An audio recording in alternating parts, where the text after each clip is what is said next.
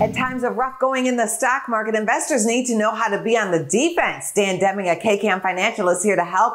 Dan, what are some safe havens that investors turn to in turbulent times? Well, one interesting thing that's happened this year, Angie, that really is something that the market hasn't had to contend with since pre-08 is interest rates and the increasing environment that we find ourselves in. And now, for the first time in basically 15 plus years, there is some real return in just cash or fixed income type of vehicles like treasury notes and things of that nature.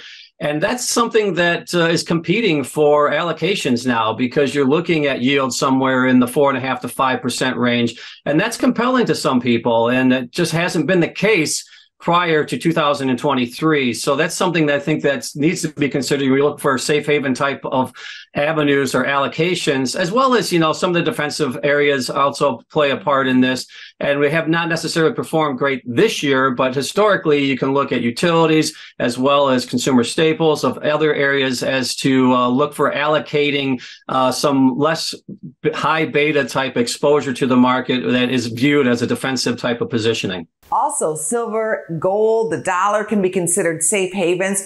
What do you think when you see money rushing into those assets? Well, an interesting dynamic, Angie, when you look at the price action in defensive areas like gold and then silver for that matter, as well as the U.S. dollar. Those are two other areas or asset classes that are used as defensive type of positioning. Thank you, Dan. All right. Thanks for having me, Angie. Go to businessfirstam.com for where to see our show on TV.